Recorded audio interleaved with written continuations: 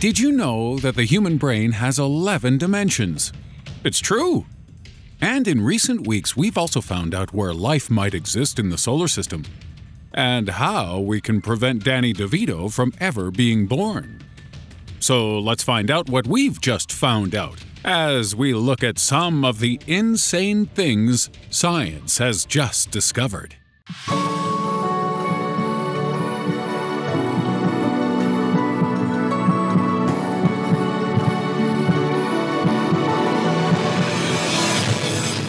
Starting at number 5, the 11-dimensional brain. The Swiss.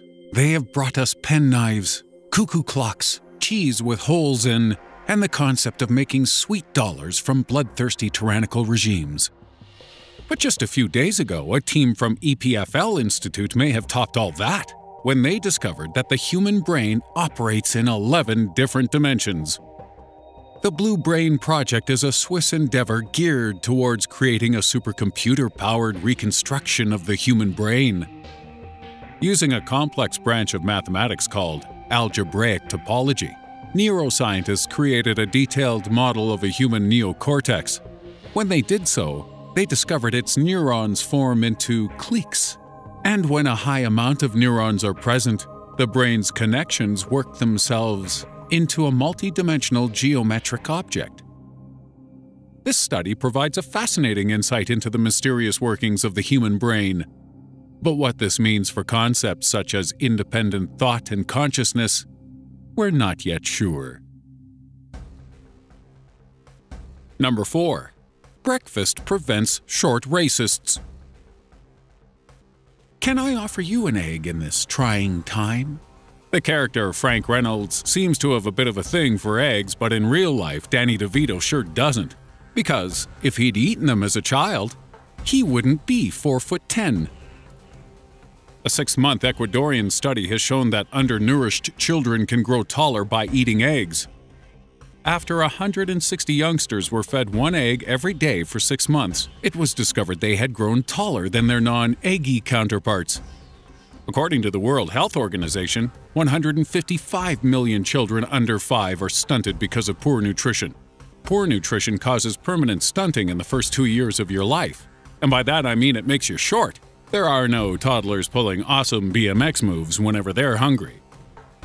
But whatever you do, don't give your kids toast to go with that egg.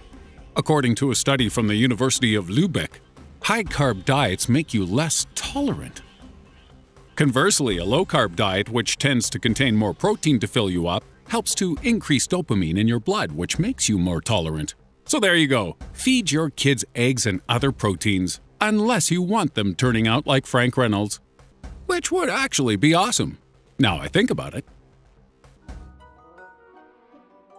At 3. The cradle of humanity ain't all that. Until last week, it was widely accepted that human beings first evolved out of a single region of Africa 200,000 years ago.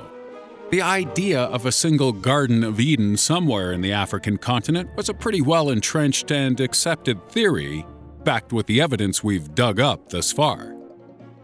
However, a study published in the journal Nature threatens to rewrite the textbooks, with research indicating there was no single cradle. The explosion of humanity took place over the entire African continent. Professor Chris Stringer of the UK's National History Museum elaborated on this, raising the possibility that fossils found in Israel may show that Homo sapiens might have started outside of Africa as well. And furthermore, this may have happened much further back in time than we ever thought possible. Just recently, a bombshell of evidence was unearthed in Morocco, where 5 skeletons identified as Homo sapiens were found and dated. They could be as old as 350,000 years. So when did we truly first appear? Just how old is the human race? 2. The hottest hot Jupiter. The planet Kelt 9b may not have the most inspiring name, but this bizarre world has certainly caught the imagination of planetary scientists. It orbits the Kelt 9 star, 620 light-years from Earth, and it does so once every 2 days at a distance 1/10 of that between Mercury and our Sun. Because of its proximity, Kelt 9b is tidally locked, meaning only one side of the planet ever faces its star. And boy, is this fella gonna wake up sore in the morning. Average temperatures on the planet's surface? A balmy 4,300 degrees Celsius. By comparison, our Sun is 5,505 degrees Celsius, and the surface of Mercury is just 430 degrees Celsius. The surface temperatures on this incredible world are actually hotter than the surface of many stars, and this has some bizarre effects on the planet's structure. Kelt 9b, which is the hottest gas giant ever discovered, sheds material as it orbits its star, making it look like a colossal comet flying through space. The immense temperatures have also caused it to puff up like a soufflé, making it only half as dense as Jupiter, despite being 3 times larger. There's even a possibility that metal rain exists on this planet, with its storms looking like something a teenaged T-1000 would produce alone in his robot bedroom when Skynet is out for groceries.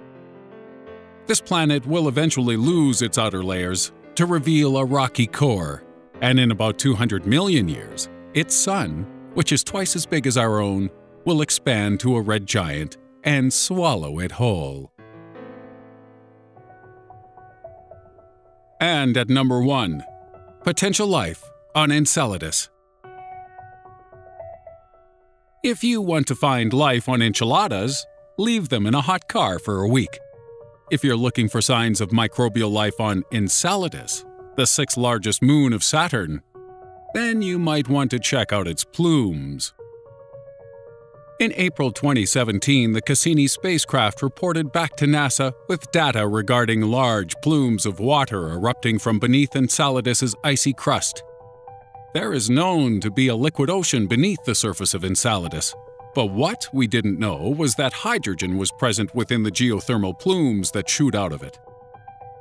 On Earth, plumes like this are extremely hot, and this heat helps hydrothermal chemical reactions take place at the bottom of our oceans. Such reactions enable microbial life to thrive, and this is just one theory for how life on Earth kicked off in the first place, meaning this process may be happening right now on Enceladus. Pshaw, but haven't we heard all this before? Aren't we always on the verge of discovering major things just like this? Like, seriously, bruh? When will we actually confirm life on other worlds? Bruh? Seriously? Bruh? Well, in 10 to 15 years. Bruh. And soon we may also discover a cure for cancer, and whether or not we live inside the Matrix as well.